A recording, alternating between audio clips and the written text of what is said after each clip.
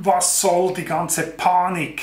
Facebook-Anzeigen, iOS 14, was soll die ganze Panik?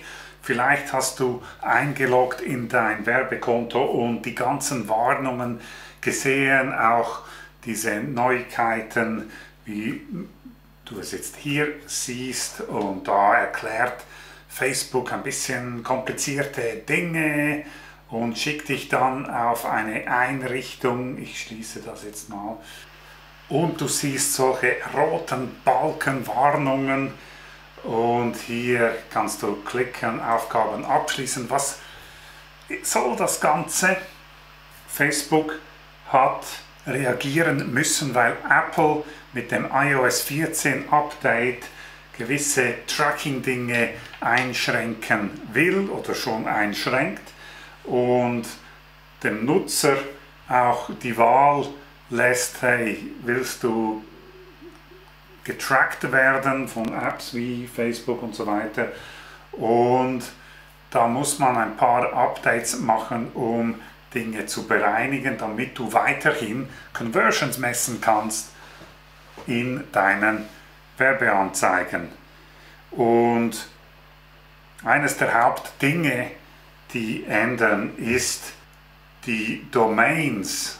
Also die Domains der Websites, auf denen du Conversion messen willst, musst du jetzt verifizieren von Facebook, also bestätigen, dass dir diese Domain gehört. Es ist also nicht mehr möglich, dass du den Pixel auf die Danke-Seite deiner Webinar-Software platzierst oder externe Landingpage-Tools verwendest und dort Conversions misst, also wie zum Beispiel Lead-Pages, wenn diese Landingpages dann nicht auf deine Domain lauten. Tönt ein bisschen kompliziert, ist es eigentlich nicht.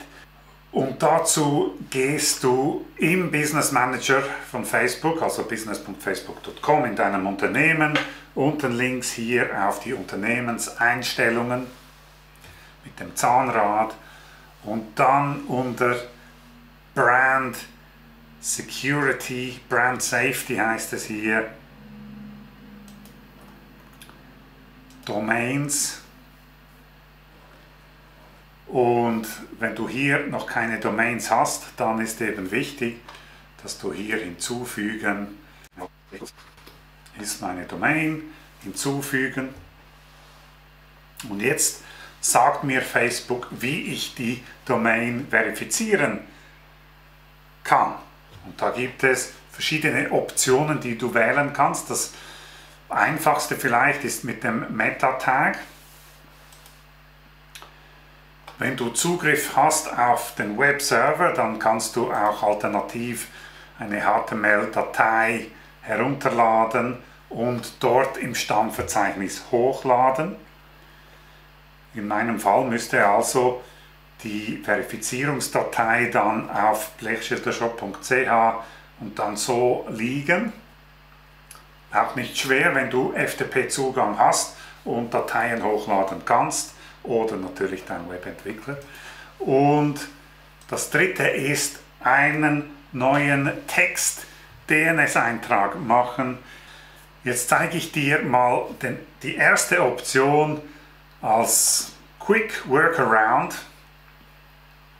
also Meta-Tag und da auf der Basis einer WordPress-Website.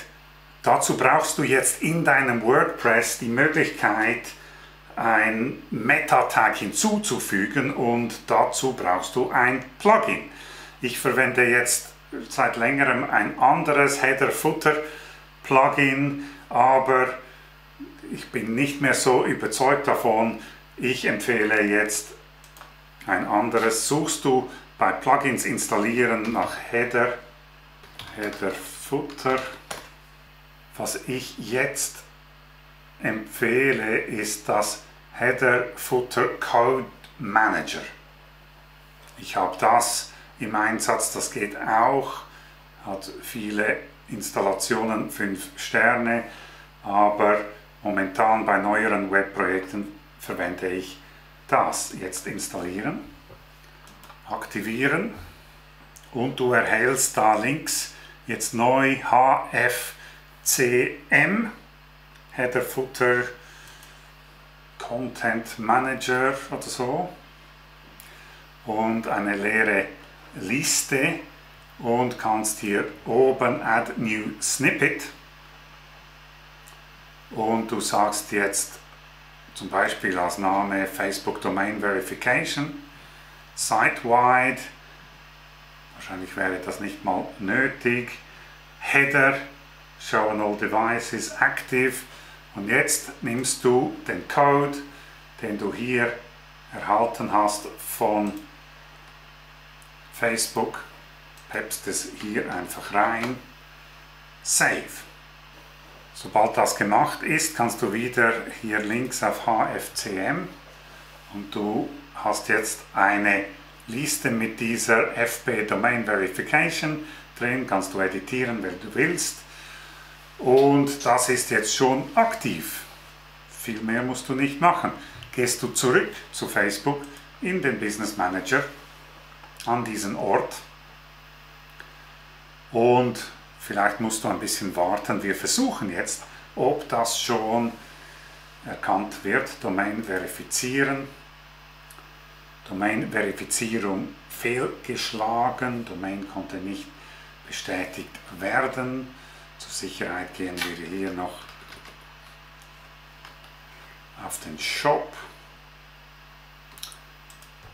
und zurück. Wir versuchen es nochmal.